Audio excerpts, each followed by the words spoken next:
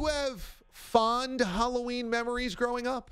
I do. Evel Knievel, C-3PO, so many different costumes that I went with as a youngster. Today, I do dress up. I think it's important. It's very important to stay in the spirit of things. So today I have decided that my costume will be Daniel Snyder.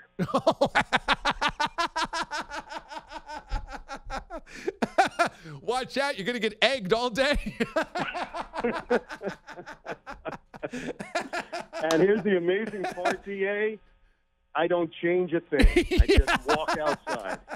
Now, have you ever met Dan Snyder and then he looked at you and you looked at him and he looked at you and it was like the Spider-Man meme? Well, one thing I will tell you, many years ago, I'm doing a game for CBS, and the broadcast location is right next to the owner's box at FedEx Field. Yeah. And the Redskins were losing the game to Cincinnati.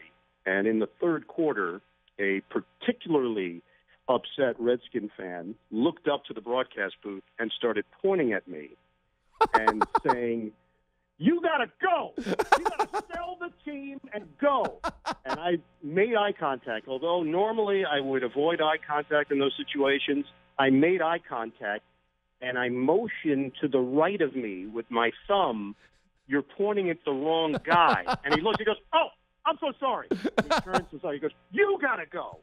It's over." So, yes, there have been some incidents. So this guy thought that Dan Snyder was calling the game with Dan Fouts. Yes, he thought he was calling the game on CBS. And then I instructed him that he just had to shift his vision just a tad to the owner's booth to find the actual owner, yes.